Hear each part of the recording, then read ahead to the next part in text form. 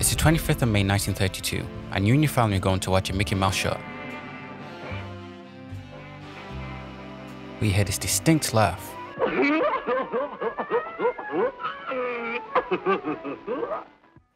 You know who he is in the present day, but he didn't even have a name in his first appearance. Mickey's revenue featured well-known characters of the time like obviously Mickey Mouse, Minnie Mouse, Horace Horsecollar and Clarabelle Cow, performing music which had become a regular trope of the Mickey Mouse short films. The character that you see before you was known as Dippy Dog according to the Disney artists, and was not part of the main cast but was a very noticeable member of the crowd because of his distinct laugh, something that would become a staple trait of Dippy Dog and his evolution as a character. The reason for why I've begun with this little historical nudge is because of how the Goofy movie honoured both the classical Disney world of Goofy and his origins, while also interpreting the world into the then contemporary early 1990s. While not including fantastical elements from the Disney world like magic, the Goofy movie was able to walk the fine line between being grounded within the goofiness of the Disney world, which does not entirely follow the laws of physics, but the grounded nature comes from the relationships and themes of the Goofy movie, which is probably the key thing that brings families back to this beloved movie.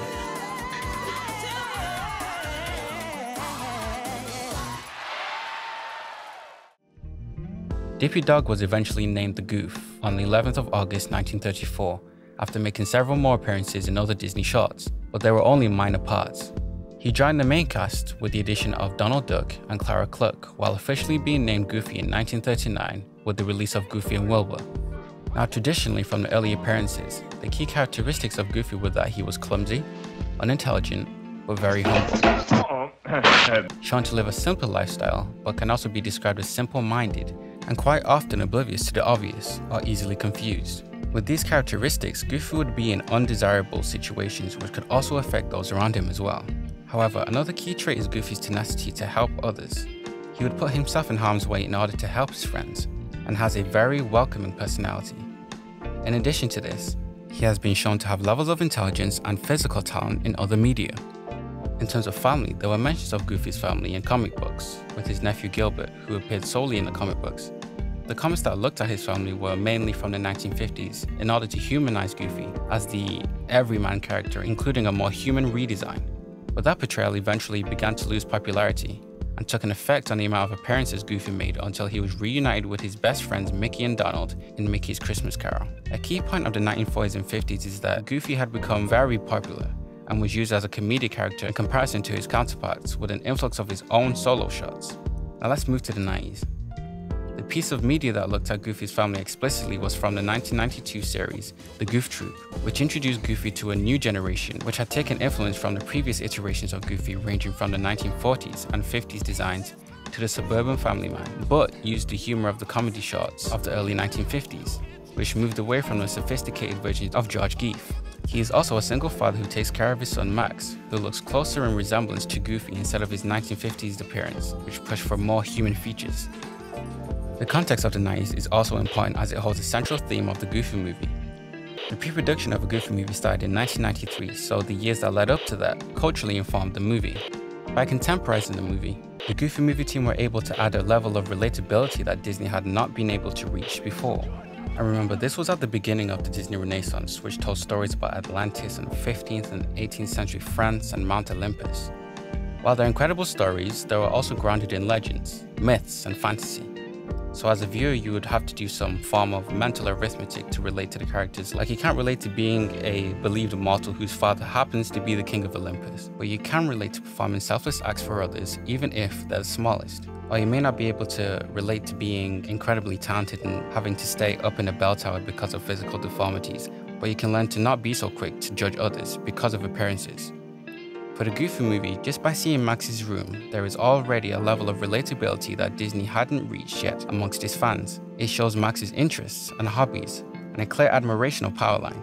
This contemporary room is then disturbed by Goofy, who is exactly like fans have remembered him throughout his iterations, and probably at his best. He can be considered embarrassing, simple, happy, remorseful when hurting others, and overcaring in just about a minute and 9 seconds. Kevin Lima and the writers were able to show all of his qualities in such a small amount of time. Have a good day. We have our Max, and then we also have our Goofy, and now the theme of the generational gap between father and son is presented to us, and this continues throughout the movie. especially after finding out what could happen to Max after his stunt for Roxanne. Goofy attempts to bond with Max through things he loved growing up, like a road trip, the possum farm, dancing with the possum mascot.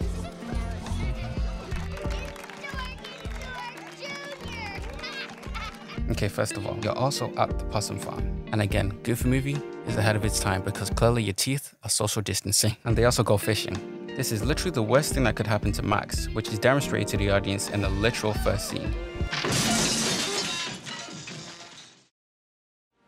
When I seen the shot, it was very surreal, but I was transfixed and the colors were so bold. But then I seen Roxanne flowing and realized it had to be a dream sequence. But again, this paradise that Max wants is disturbed by Goofy, but not in a literal sense, but from an internal sense. His fear of becoming Goofy is his nightmare, and this becomes a motif throughout the movie. Max becomes happy, Goofy interrupts. Max has fun, Goofy interrupts. Max wants to spend summer with Roxanne, Goofy interrupts. Max wants to go to a Powerline concert, Goofy interrupts. This changes in the last 20 minutes, which we'll discuss later, but the film off the bat shows and summarizes what this movie is about and what drives Max's reactions, because ultimately, as the father, Goofy makes the decisions. We can relate to the whole parents stopping us from having fun concept, but we don't have to be an anthropomorphic dog in order for this to be relatable. Kevin Lima and the writers Jim Magon and Brian Pimentel understood that much of the source material for understanding Goofy as a character were from the shots produced in the mid-20th century. So they approached this project wanting to add an emotional layer to the established character. They take the personality of Goofy and portray it in a way which is understandable and easy for people of all ages to understand. For example, as said earlier, while Goofy is a lovable character with an open heart, he also unintentionally can hurt those around him, either for pure reasons or because of his lack of situational awareness. This trait of Goofy in the film is presented in his relationship with Max.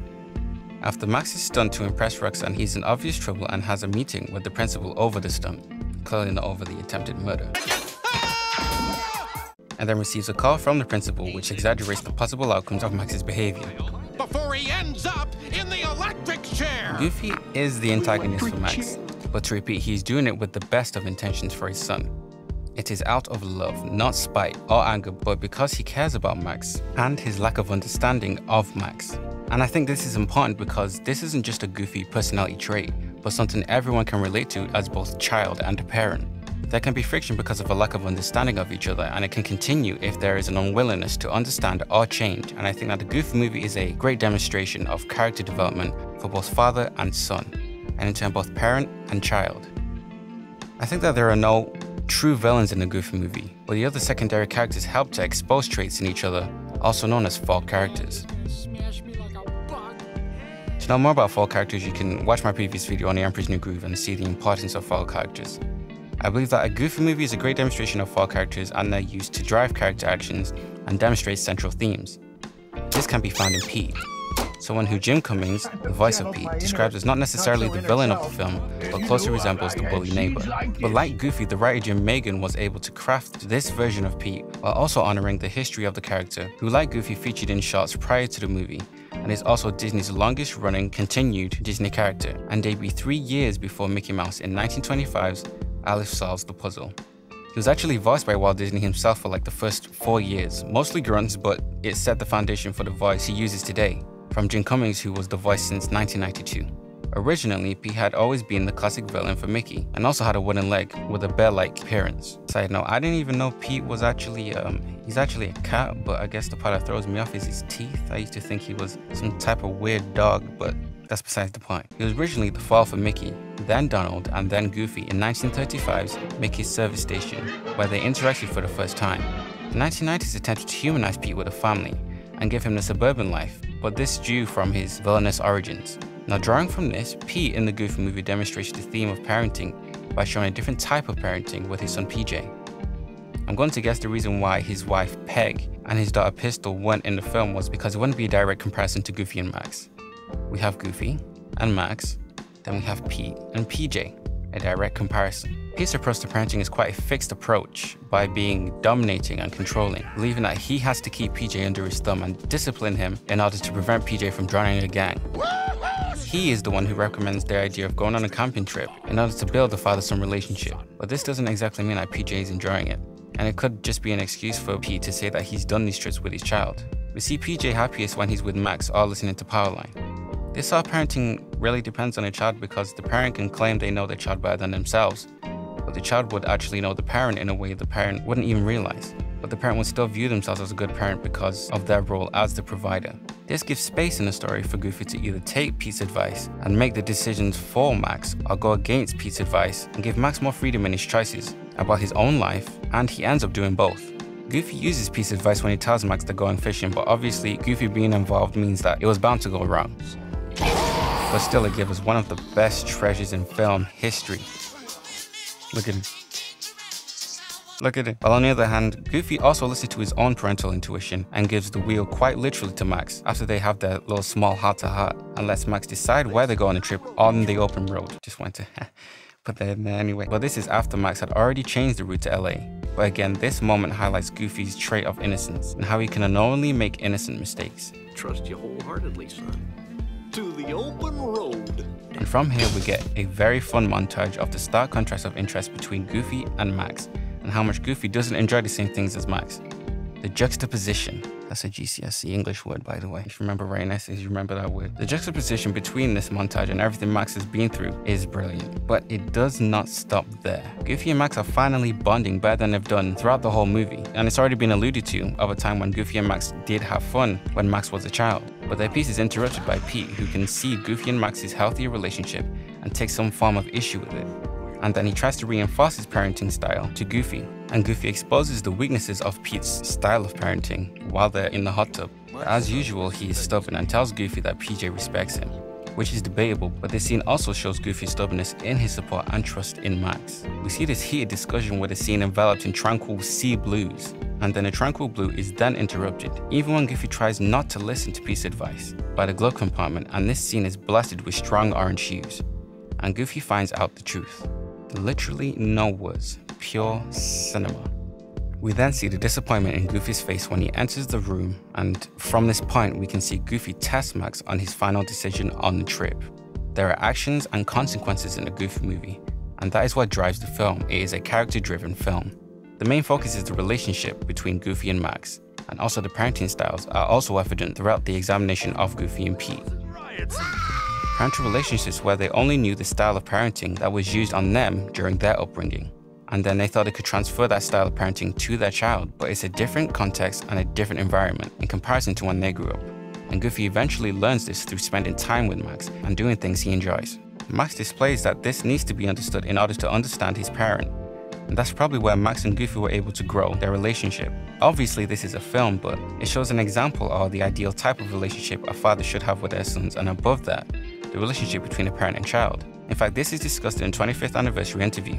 Bill Farmer, the voice of Goofy, based his performance and drew inspiration from his young son to give Goofy an emotional layer. And Kevin Lima, the director, his father actually left when he was 12, and he didn't see him for another 25 years. With this, he then transferred his feelings into this film, and what he believed a father should be, and his wants and needs through Goofy and Max. Now you know I couldn't finish this video without mentioning the music. You know I couldn't do it. The musical numbers in this movie rival those of the well-known Disney Renaissance movies because of the amount of understanding of each of the characters, and how they expose the characters' inner feelings, and how they drive the movie. Like, I won't go into as much detail as, the one and only music analyst Sideways. Side note, listen, he does incredible essays on music from film and musicals adapted to film, so please watch his stuff, just trust me in that. If you're interested in music breakdowns, Sideways is the guy. Sideways. Now, back to the Goofy movie. The people responsible for the music are Bambi Mo, Jack Feldman, and David Z. Rivkin. Bambi and Jack were in charge of the score and musical numbers of the film, while David was in charge of the Powerline songs. Bambi and Jack approached the songwriting in the traditional Disney approach of understanding that songs are one of the most integral parts of the films, and used the history of Goofy and Max to inform the songs and their lyrics. For example, the opening number gave me strong Grease vibes, and this is what we learned from it. The students are excited because it's the last day before summer, while we also learn about Max's thoughts and feelings towards Roxanne, while also the feelings of being a teenager and the responsibilities that they have. Max is the main protagonist of the film, but then the song doubles as the I Want song and the world-building, scene-setting opening song, instead of having separate songs like other Disney Renaissance movies. Plus, on top of that, the various duets between Goofy and Max demonstrate their relationship and the stages in their relationship. Like on the open road, it emphasizes their distinct, differing views, but also demonstrates that they're basically singing at the same time, but slightly delayed. and this could be interpreted as how similar they actually are, but they don't see eye to eye yet, and we'll get to that. Do we know if this song takes place in a Disney world, or was it part of Goofy's imagination because he's the only one humming the song after it's ended? But do we care? No! In this world, it makes sense because it's Goofy. Literally, it's a Goofy Disney world. Like in musicals when people start singing randomly and somehow in unison without ever meeting each other, ever seeing each other before. It makes sense because we know that this is not reality. In the real world, if someone started singing, then it's just funny to me. Like, I would laugh. I would laugh. Look. I'm fro. Hallelujah. Hallelujah. Another point is that they understood when to also not use music in order to serve the story because there's basically no musical number after their little trip to the possum park. It's a little fun jingle, but it's not a full in-your-face musical number.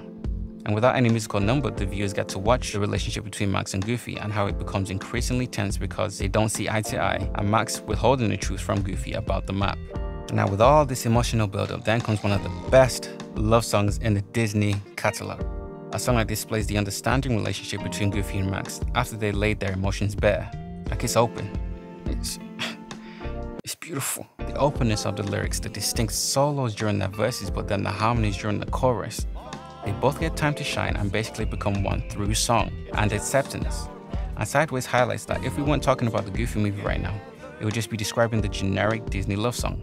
But this example switches the basis of the Disney love song and shows a different type of love between family. And in this case, father and son. It just slaps. Powerline time. So again, the person responsible for the Powerline songs is David Z. Rifkin. The team wanted music that sounded like the music of the early 90s. And they were reaching for the stars and they thought of Prince. But they knew that they wouldn't get Prince, so they got David instead. And David had actually worked with Prince on Purple Rain and other works after that. And Kevin Lima based Powerline on the popular artists of the time like Prince, Michael Jackson, and Bobby Brown. Plus at the time, Powerline was actually voiced by Tevin Campbell, who was Prince's protege. And the animation for his performance was based on actual choreography, so that's why it looks like you can dance to it, because you can actually follow it. The songwriters Roy Freeland and Pratika Derima, when discussing the team's approach to writing the Powerline songs, said that, "I remember they gave us a synopsis of what the scene would be about, what the conflict was, and what the characters were, so we could think about it thematically. So we had an idea that it was a father-son thing, and we wanted it to broaden out to be a romantic relationship thing too, the way people find each other. And that approach can be applied to all of the songs in the Goofy movie, but the incorporation of the pop songs are given an integral part of the story and how they are used to express the feelings of his characters, like stand out. Powerline is someone who Max looks up to and admires greatly, clearly demonstrated in the shots of Max's room. He's everywhere. Max wants to impress and talk to Roxanne, so he wants to get her attention and plans a performance of the greatest rock star on the planet. The song is called Stand Out. You get what I'm saying? It's called Stand Out. The lyrics match Max's intentions, but disguised as a pop song by Powerline. He's smooth. PJ and Bobby are backing him with special effects and pyrotechnics. The crowd is screaming, saying random things. There's crowd interaction, and what does that make him look like he has powers? Lastly, in terms of eye to eye, this acts as like a full stop in Goofy and Max's relationship of acceptance. It's about listening to each other, finally seeing each other for who they are as individuals and as a duo, and not letting each other down. Listen, it's brilliant, and the movie of a Goofy movie serves the story and acts as a bridge between the 90s and Disney, while the Powerline songs can be played in public and stand out on their own as incredible songs in their own right. Ultimately, the Goofy movie didn't do well at the box office. The movie didn't even premiere in California and instead debuted at Walt Disney World in 1995, a time in which Jeffrey Katzenberg, you remember Jeffrey from The Prince of Egypt essay? He was no longer at Disney after the fallout with Michael Eisner. Drew Taylor from Vanity Fair, in their report on a Goofy movie, highlights the fact that the backing for a Goofy movie had essentially left and was merely a contractual obligation instead of the other widely promoted Disney products. This was also demonstrated in the published reaction to the film, with its total box office earnings of Pocahontas' opening weekend. In fact, here's a review I found of a Goofy movie from 1995 by Lewis Black. He prefaced the review with the fact that he's only watching it for his son, and that he hated Goofy as a child. This film, which actually should be titled Son of Goofy, turns out to be a new Goofy.